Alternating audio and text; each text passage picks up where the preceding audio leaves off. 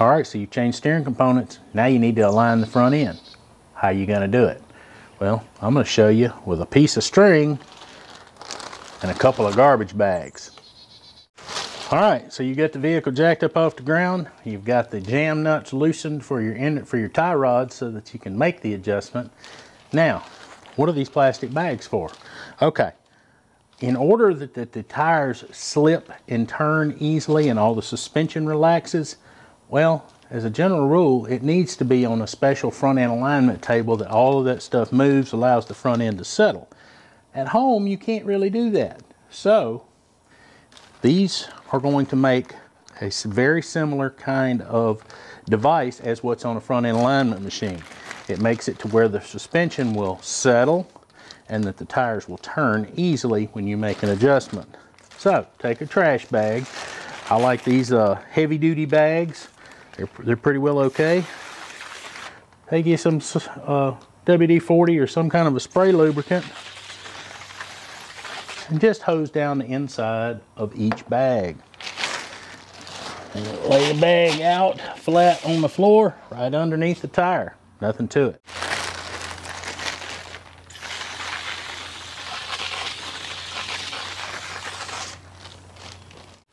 You'll have a bag laid out flat under both steer tires. Now, next thing we're going to do is get it off the jack stands.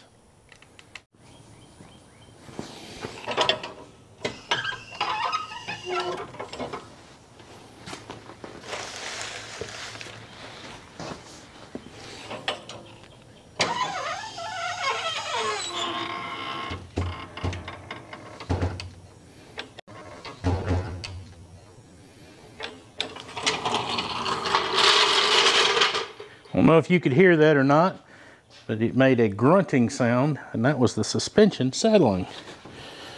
Give it a bounce, both sides, and that should help to settle the suspension and to make the tires roll out into the correct position. All right, so what's the string going to be used for? The string is actually tied at the rear of the chassis and drug across the rear tire and up to the front tire to be able to get our alignment. This is how you do it while still keeping the steering wheel straight, and I'm probably going to have an assistant sit inside the vehicle and make sure that the steering wheel holds straight, since I don't have a steering wheel holder here at home.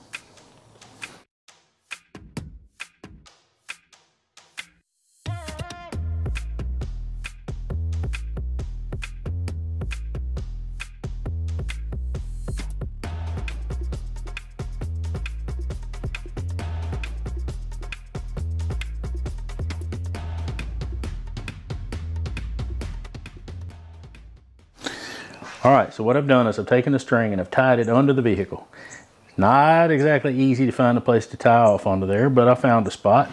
Bring the string around and try not to get it let it get in a knot like I did, and go across basically the center of your rear wheel and run the string down to the front of the vehicle. And now I just wrapped it around the jack stand a few times to be able to hold the line tight and right in place. Trying to get you a good angle in here. Not easy. All right. So what you want to do is slide the string up to the tire just until it makes contact with the tire, whether that be the rear side first or the front side first. But this is kind of going to give you an idea of which way the tire needs to go in order to be towed in or towed out. So right now it appears that the string is not quite touching. I know it's hard to get you an angle there. There it is. It'll focus. But it's not quite touching the back of the tire there, but it's just barely touching the tire there. So that tells me that this side is slightly, there we go, towed out. Man, that's hard to do. But I want to get you the best camera angle I can So what do you do now? Well, I need to take and lengthen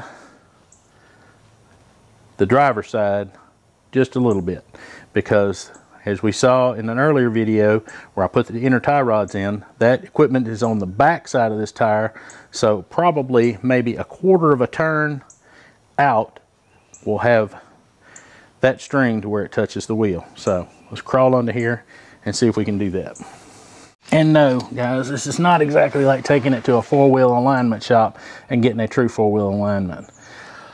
But it'll get you in the game, and it'll get it to where it doesn't pull, and it won't wear the tires out.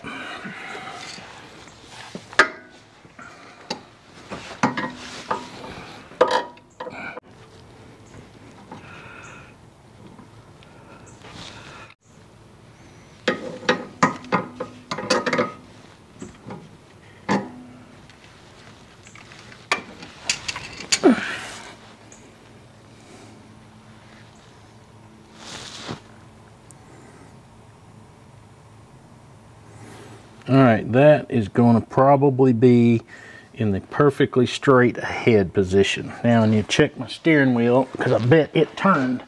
I need to get an assistant out here and hold my steering wheel probably. It turned, but not bad.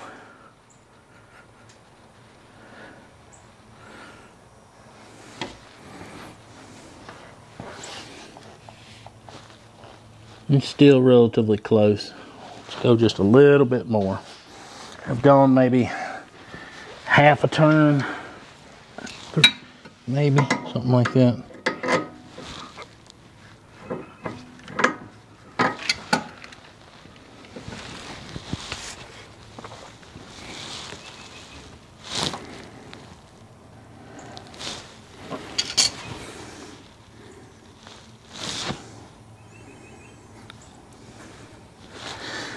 Let's see, you take your string, carefully bring it up there slowly.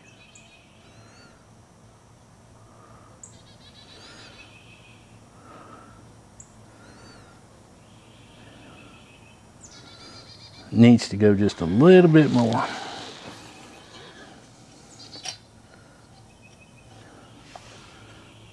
Just barely touching the tire there. Just a little bit of gap there. If I could quit bumping it with my head, that would be great. There we go.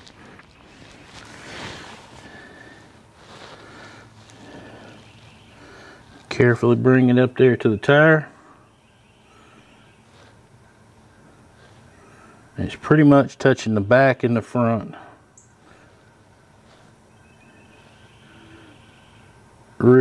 It's really close. It's touching the back just before it touches the front. And that is perfect.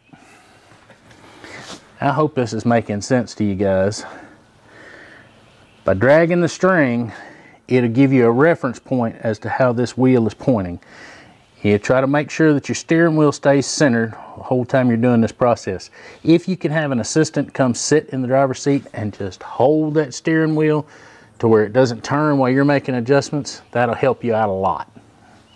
We're going to go ahead, get set up, and we're going to do the same thing over on the passenger side.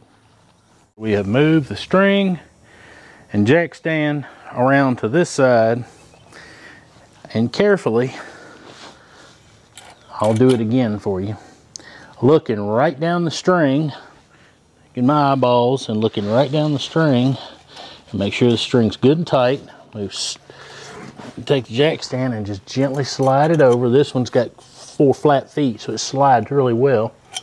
But just take it over until the string contacts the tire, either on the front or the back, whichever one it's going to touch first. Just let it gently adjust stop when it touches it. Now in this case it's touching on the front side and it's still loose on the back side. So this tire needs to be towed in just a little bit, and this rod over here needs to be lengthened just a little bit. And that should get us to our initial setting, to where then we can drag a tape measure and set the toe so that it's perfect.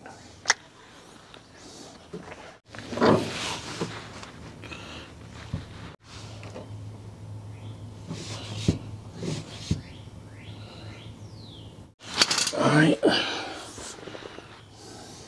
I think I went too far. Yep, I did. Not a problem. A little bit. Now, readjust our string, and then we'll go in and check our steering wheel.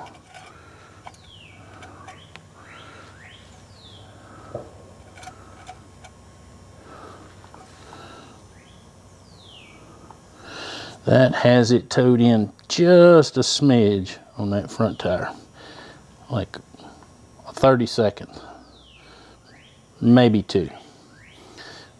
Which is pretty close to what you want. 2 30 seconds is like a 1/16. So steering wheel still looks pretty good. All right, now it's time to pull out the tape measure and measure to see that you have the toe end set about anywhere between 1/16 to 1/8 of an inch the most towed in. 1/16 about right. So you really want to have it towed in. And that compensates for any slack that's in the steering, because when you go down the road and the drag of the tires, they pull and it'll have them going straight ahead. So a 1/16 is just enough that when you put the drag of the tires, they're pulling and going straight ahead. Now, what you're going to want to do is you're going to want to pick the tread in your tire that you're going to measure from, and you're going to use the same place on the front side of the tire and the rear side of the tire to get your measurement. And you may have to have an assistant to do this, and it doesn't matter what tread you use. On this set of tires, they have some nice circular rings going around the tire, and it makes it easy to measure. Not all tires are going to be easy to measure doing it this way. Can be done, but it's just a little more difficult. These set of tires, really nice concentric rings all the way around, make it easy to measure.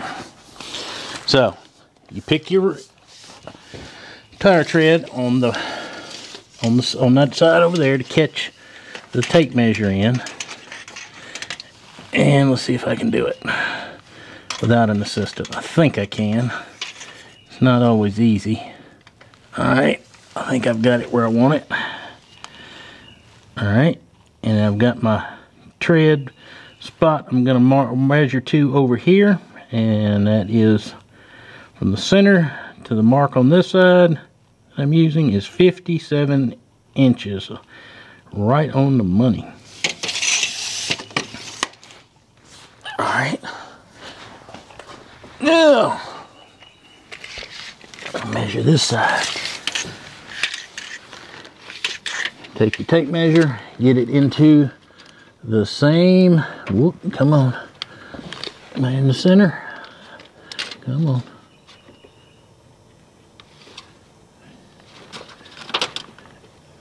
All right, there it is. To this tread over here. Assistant, would you take a look over there and see if I am in the center?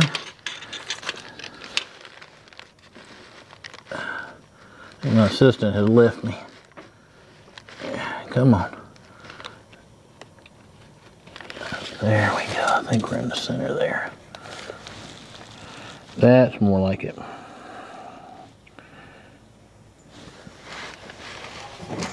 Nope, that's not it.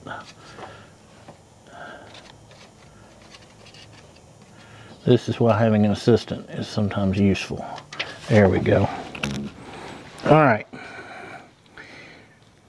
And this side is right about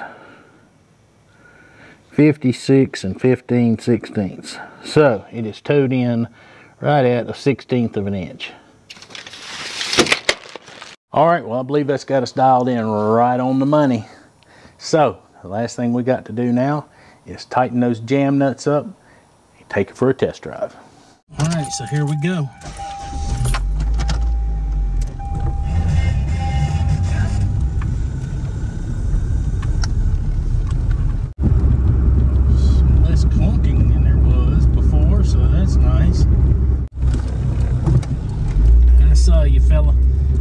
catch up for you guys. Yeah, I think I may have missed just a tinch on the steering. It looks like it is just a little bit to the right, but it's not terrible. I mean, I do like it to be perfectly straight, but I can live with it off. That would be 12:30 instead of straight up 12 o'clock. We get down here on smooth roads and we'll check it and see how it does hands off, completely hands off. This section of road here is pretty rough. Yeah, buddy, a lot of that torque steer is gone. Turn smooth. Yep, in a curve right now. I give it gas and let off. It doesn't try to dart one way or the other. Hands off the wheel. She's going pretty straight. It doesn't dart one way or the other or try to drag me off in the ditch. So, oh yeah, on and off the gas in a curve, I can definitely tell that it's not trying to wig-wag one way or the other. And that's what it was doing before.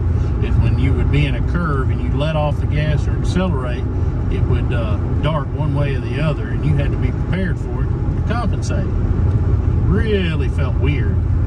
But, you know, when you have that much play on your inner tie rods, that front end can move and do anything it wants.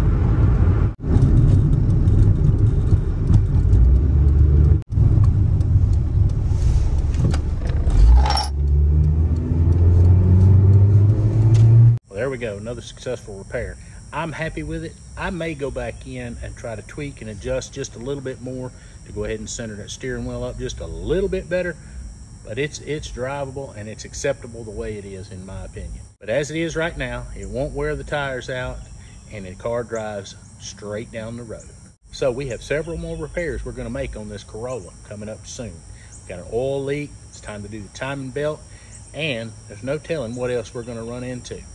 And until I can get that video filmed, why don't you go watch one coming on the screen right now?